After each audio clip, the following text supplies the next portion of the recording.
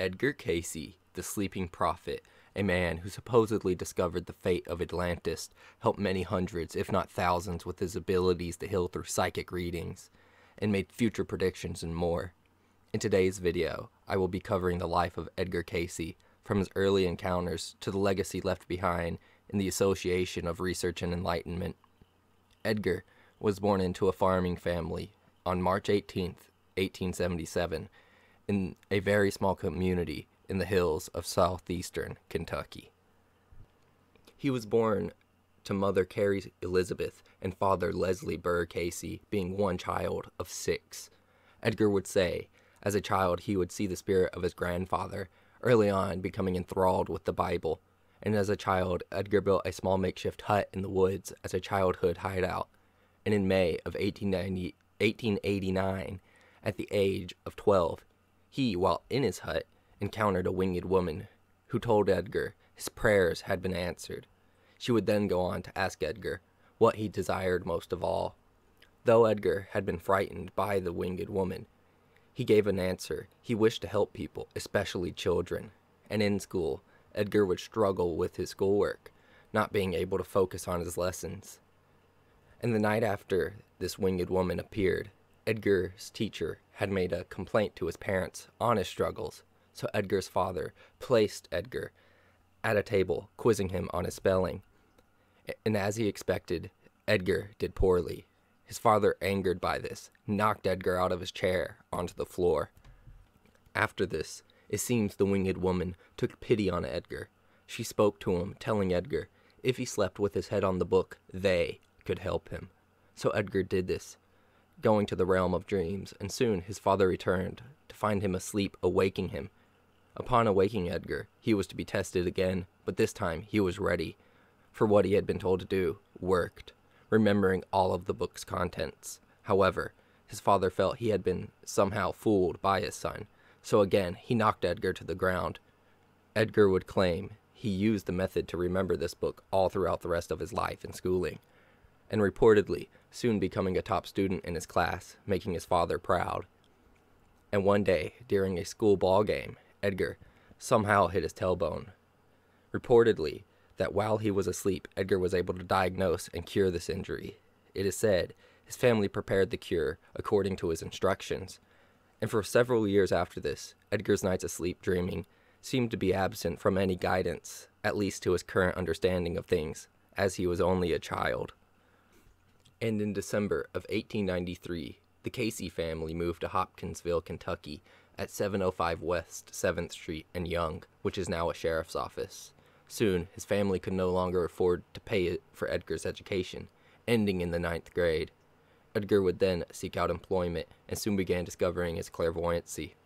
4 days before Edgar's 20th birthday, he became engaged to Gertrude Evans, and at this time, he would teach at a Sunday school and recruit missionaries, and would read the Bible at least once a year. Edgar also had an interest in the Disciples of Christ, a form of Protestantism. Edgar would claim to be able to see one's aura, to communicate with angels or entities, and the deceased, but Edgar would question whether these abilities were spiritually derived. And by 1900, he and his father would form a partnership selling life insurance.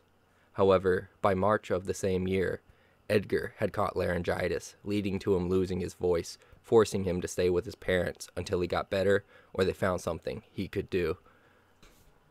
Luckily, Edgar soon became an apprentice at W.R. Bowles for photography. Later, in the fateful year of 1901, Hopkinsville had a visitor, Hart, the Laugh Man, a traveling hypnotist. And while in town, Hart had heard about Edgar's predicament, offering Edgar an attempt at curing it. Edgar accepted the offer, and Hart's attempt would take place in the office of Manning Brown, a local throat specialist.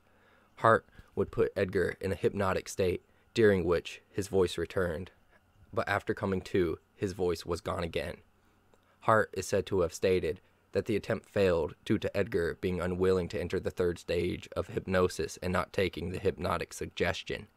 After this, Edgar is said to have had help with a local hypnotist to regain his voice, the hypnotist being Al Lane, and while under Lane's trance, Edgar would tell Lane to suggest to increase the blood flow to his throat, after which Edgar's throat became bright red, and for 20 minutes declaring that the throat treatment was done himself. His voice would return after this, but with periods of silence, eventually, after a series of trances with Lane, in which Edgar, while entranced, would find and diagnose his ailment to then begin suggesting cures, and in the end, his voice would fully return. Lane believed Edgar to be a clairvoyant and suggested him to make his abilities available to the public. However, Edgar was reluctant, as he was unaware of what he'd be prescribing or if it was safe. He would agree, though, under two conditions. First, that it must be free, and second, if he ever caused harm to anyone, he would never do it again. Edgar and Lane began offering treatment to the local townspeople, and soon a newspaper report was made on Edgar. He began getting letters in the mail from the curious and those in need, and even entrepreneurs. Edgar is said to have treated every letter as if its writer was there with him. And all Edgar needed to do his readings was your full name and location, so he worked off very little info. Through these readings, he would often diagnose your physical or mental affliction, referring to these as an entity or entities, then prescribing one of his various cures. Though Edgar was giving many readings, he still wasn't very confident. His ability safety saying, "One dead patient is all he needed to be a murderer," and Gertrude would share his anxiety about this. And in May 1902, Edgar was working in a bookshop, living in a home with several other various professionals, two being doctors. Sadly, his voice would go again, and Lane would begin treating Edgar weekly again. It's said, though, that Edgar would keep this secret, and Edgar and Gertrude would marry on the 17th of June, 1903, eventually having 3 children together. And by the next year, Edgar would invent the card game, Pit, being based on the grain and produce market trading. The game was a success, but Edgar did not reap any of the reward of it, as he had sent the idea to a game producer who copyrighted the game and gave Edgar no royalties. Lane would go on to expose what Edgar was doing to his boarding house he lived in, forcing him to stop his readings, after which he moved to Franklin to become qualified in osteopathy, being similar to a chiropractor. After the exposing of Edgar, he gained some publicity, being supported by several doctors who were mainly younger, and soon Edgar and a relative of his opened a photo studio in the town of Bowling Green, and a community of doctors who were interested in the claims around Edgar would begin to investigate him. They reportedly were able to verify that Edgar's readings were accurate, saying that the doctors offered Edgar quite a lucrative business deal that he would deny. The experiments would end after Edgar had a violent reaction while in a trance, Edgar saying he would only do readings now for those who truly needed it. And then the years of 1906 and 07 were difficult for Edgar, as the photo studio would burn down not once but twice, leaving Edgar bankrupt. And his first son would be born in March of 1907, being Hugh Lynn, and Edgar would give readings to his family, being successful, building his confidence. By 1909, Edgar was debt-free, and his father would introduce him on Christmas Eve to homeopath Wesley H. Ketchum, who wanted to go into business with him, who, as before, was denied. Edgar, at this time, made his living at H.P. Tesler photography firm, and on October 10th, Edgar was interviewed by the New York Times, in which he stated he was able to easily go into an intuitive sleep, being different than just normal sleep, intuitive sleep coming through your subconscious. Wesley would offer Edgar a partnership for a second time, this time being successful, convincing Edgar to accept. And as his lasting agreement, he would only do it if it was free. So Edgar, Wesley, Albert Noe, and Edgar's father, Leslie, would form the Psychic Reading Cooperation. And around this time, it said Edgar would begin prophesizing, though unsure of what he was doing, and this also being the beginning of his daily readings. Edgar preferred his readings to have a scientific basis, but at this time the only doctors willing to cooperate with Edgar were in Hopkinsville, and his patients were located elsewhere. Edgar's cures would vary so much he required several different specialists, and on May 17, 1911, Edgar and Gertrude's second son Milton would die before even reaching the age of 3 months old. Edgar would help solve the case of George Dalton, a man who died to a construction accident, and Gertrude would catch tuberculosis, and her doctor would give up on treating her, so Edgar would take up the responsibility of treating her, eventually curing her, it said. And that in 1912, Edgar would discover Wesley had lied about his gambling through his readings. And when he confronted Wesley would say that the money he gambled had nothing to do with their business. And soon, Edgar would leave to Selma, Alabama. He would live off the donations to practice his craft and doing photography, opening a studio in 1913. And while in the studio, Hugh Lynn would severely burn his eyes from the flash powder, reportedly having healed through Edgar's readings. And the next 4 years would have no major events other than the birth of Edgar Evans on February 9th, 1918. However, in the following years, Edgar, to raise money for a hospital, would form a partnership with others to find oil in Texas, spending 4 years there, unsuccessful. And upon returning to Selma in 1923, he would hire 18-year-old Gladys Davis to be his secretary, basically becoming family. Hey, we're talking again with Gladys Davis Turner, who from 1923 through 1945 was Edgar Cayce's secretary. She stenographically recorded the vast majority of the psychic information which poured through Edgar Cayce in his unconscious states. October 10th of 1922, Edgar would give an interview to the Birmingham Post-Herald, saying he had given, to that date, 8,056 readings. And Edgar would be approached by many businessmen and gamblers to give readings on the market and things like what to bet on and stocks, even others for the location of treasure. And one day, an artist and follower of metaphysics from Ohio, Arthur Lemurs, persuaded Edgar to focus his readings on the astrological, philosophical, and metaphysical. While under a trance, Arthur stated that Edgar would speak on his past lives and reincarnation. Edgar did not fully believe Arthur, as what Edgar reportedly said did not fit with Christian doctrine. Arthur claimed that Edgar had confirmed astrology, and with the following conversation being had. Edgar: I said all that? I couldn't have said all that in one reading. Arthur: No, but you confirmed it, you see. I have been studying metaphysics for years, and I was able, by a few questions, by the facts you gave, to check what is right and what is wrong with a whole lot of the stuff I've been reading. The important thing is that the basic system which runs through all the religions is backed up by you. Edgar was still unconvinced with Arthur. Arthur desperately wished Edgar to believe the same as him, as he thought the reading had opened a door, and Arthur would convince Edgar to move to Dayton, Ohio, to pursue the understanding of metaphysics with Arthur, though both Edgar and Gertrude were skeptical of this, and during this time, Edgar would try to make sense of metaphysics within Christianity. Arthur believed that chapter 5 of Matthew was the Christian Constitution, with the Sermon on the Mount being the Declaration of Independence. It is said that while entranced, Edgar understood metaphysics just as well as he did health. Arthur wished to form an organization to support Edgar, after which he would tell his family to come to Dayton, and upon reaching Dayton, he would fall financial problems. Edgar's readings would use electrotherapy, ultraviolet light, diet, massage, as well as astrology and dream work to enter his trances, focusing on the environment and physical stimulation rather than mental.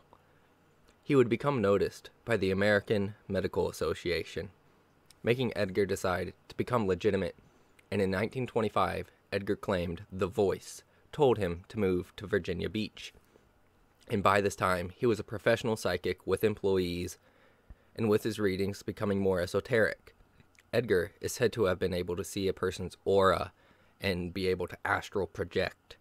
Edgar was still not a rich man, being supported by generous donors. Gertrude would assist him in his readings, and Morton Blumenthal, a New York Stock Exchange worker, became interested in Edgar, offering to finance him, even giving him a Virginia Beach home. They would go on to form the Association of National Investigations in 1928 and would construct a hospital to scientifically study the readings, this being a dream of Edgar's. And to avoid any legal problems, to get a reading, you would have to join their association and agree to take part in their psychic experiments. Reportedly, the head of psychology department at the University of Washington in Lee was convinced by the readings and joined the association, being Mosley Brown. The hospital held an opening ceremony on October 11th, 1928, and the hospital had a lecture hall, library, a vault for records, and offices. But it also had some luxuries, such as a living room, a 12-car garage, a tennis court, and a very large yard. Many would want Edgar to make a collection of his remedies for the medical community. And one day, Edgar would meet chemist Shankar Baez, who claimed to use clairvoyant knowledge to produce his medicine, collaborating together to make etomidine, a version of iodine that is meant to be superior to the normal iodine, though there is no scientific evidence of this. And in 1928, the FDA would invalidate many of Edgar's remedies, the basis of many of these remedies being the assimilation of needed properties through the digestive system from food taken into the body, all being given to establish the proper equilibrium of the assimilation system. There were at least 35 remedies for digestion problems, and soon Blumenthal and Brown would wish to expand to create a university, being scheduled to open September 22, 1930. But 6 days before the opening, Blumenthal would hold a meeting, after which Blumenthal would take over the hospital, cutting its funding, and the university would be named Atlantic University. Blumenthal would abandon the university just after the first semester, and the following year of 1931, the ANI would disband in February, along with the hospital. However, on July 7th, the Association for Research and Enlightenment would form, with the university closing by the end of the year. Edgar, after the closing, would take all the recorded readings to his home, and he would begin focusing on his spiritual teaching, and his family, along with some friends, would ask how they themselves could become psychic. They would go on to form a small study group together, later writing 2 books called The Search for God, 1 and 2. Edgar, while under trance, would tell the group, "Bring the light to the waiting world." Edgar's readings now focused on dreams, synchronicity, intuition, astrology, the past life, the esoteric, and the Akashic records. The Akashic records came from Theosophy and Anthroposophy, being a collection of universal records containing all thoughts, events, words, emotion, and intent, being encoded in the non-physical mental plane. The word Akasha being Sanskrit, meaning the word aether, sky, or atmosphere. Blavatsky would say they are indestructible tablets of astral light.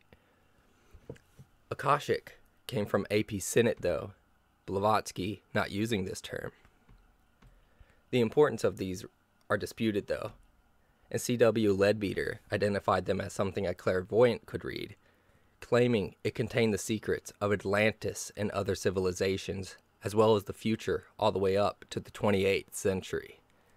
Alice Bailey saying they were a photographic collection of desires and experience, and that only a trained occultist could tell between the actual and astral being made by imagination and desire.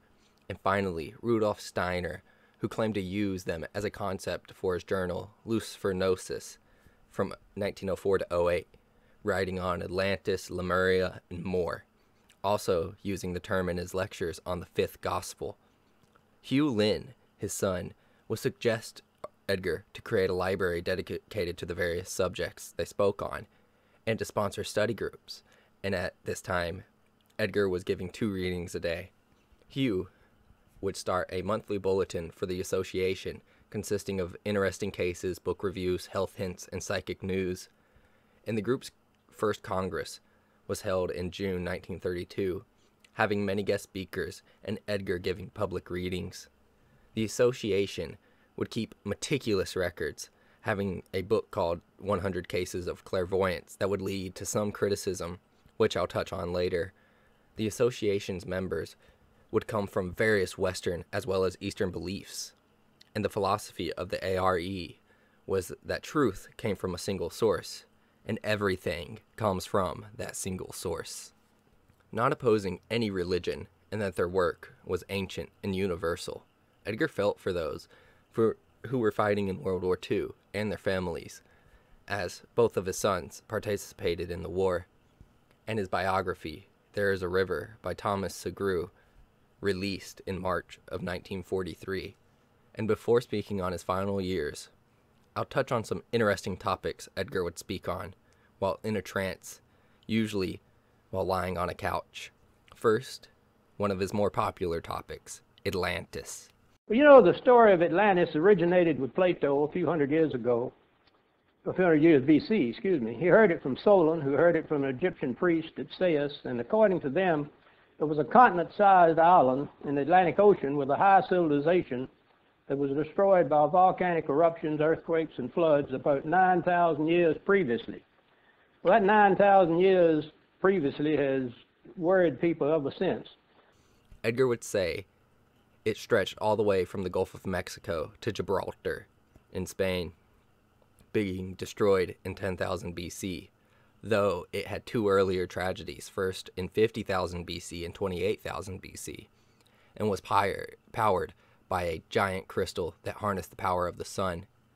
The ARE even has made expeditions to find these ruins, especially in the island of Bimini, near the coast of Cuba, saying Bimini was the mountaintops of Atlantis, once connecting to the neighboring island Andros. This large landmass, being called Poseidia, sinking in 10,000 BC, being covered by what Edgar would call the slime of ages, and that it had a hall of records, along with two others, identical ones, one being under the Sphinx and the other in Piedras Negras, both areas being influenced by the Atlanteans.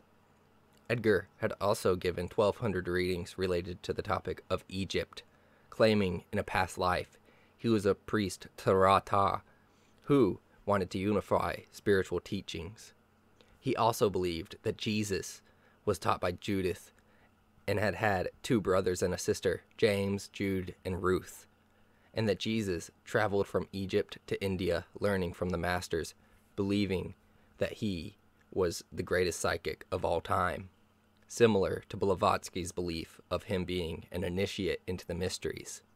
Edgar would also assign the mystic to the spirit, the psychic to the soul, and the occult to the mind, and all of his life readings would start with a look at one's astrological charts, revealing one's incarnations, and if they were on Earth, third dimension, or off-planet, being the non-third dimensional, predicting one's present or future, stating, though, that we influence the stars more than they influence us, using our free will, and that our dreams could be used as a tool to give us insight, stating that what happens in life that's of importance was once a dream.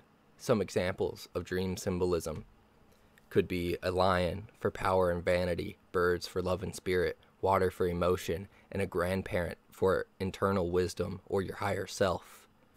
Edgar mentioned reincarnation and would state that we do not lose our past life's talents, though we may not realize them, with karma being our soul memory.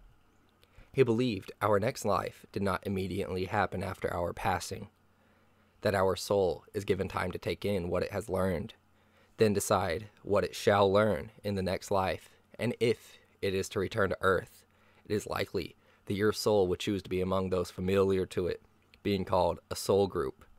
Our soul selects everything, from our gender, family, and location, and all souls were made in the beginning, all from one spirit, with our deepest connections being spiritual. Edgar would say the soul's development should take precedence over all things, and this takes time, with one acting through love, kindness, gentleness, and patience, with our tools for atonement being prayer, talking to God, meditation, listening to God. And a lot of the controversy around Edgar lies in his belief in Atlantis, aliens, soul entities that had commingled with animals making giants, and polygenism, the belief that the races are all of different origin. Many also on his prediction of the second coming of Christ in 1998, some saying he was a hoax and faking it all. Martin Gardner believed his trances came from a mix of ideas from Jung, Ouspensky, and Blavatsky, saying he took little bits of info gleaned from here and there occult literature, spiced with occasional novelties from Cayce's unconscious. Now back to Edgar's final years. Edgar, in 1943, began getting so much mail, the post office could no longer deliver it, so Gertrude would have to go pick it up at the post office. Edgar would now start giving 4 to 6 readings a day, and the Coronet magazine would publish an article on Edgar, calling him the Miracle Man of Virginia Beach, giving him much more publicity. And as stated before, Edgar felt for those impacted by the war, feeling he needed to help as many soldiers and their families as possible that came to him, especially the cases of the missing in action. He would go up to 8 readings a day due to the overwhelming amount of requests, leaving Edgar mentally and physically drained. And in August of 1944, Edgar would collapse while giving readings from strain.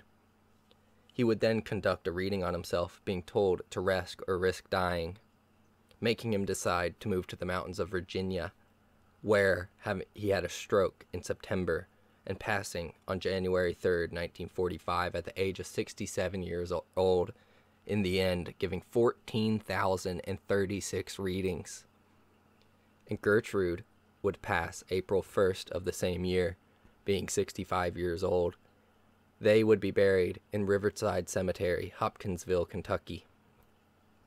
And some of the more notable supporters of Edgar were Wesley Ketchum, of course, who would go on to write the discovery of Edgar Cayce. And he would also have clients such as Woodrow Wilson, Thomas Edison, Irving Berlin, and George Gershwin. And this has been the life of Edgar Cayce. Thank you for watching today's video, and don't forget to like, subscribe, and comment. Let me know what topic you would like me to do next, and it may be my next video.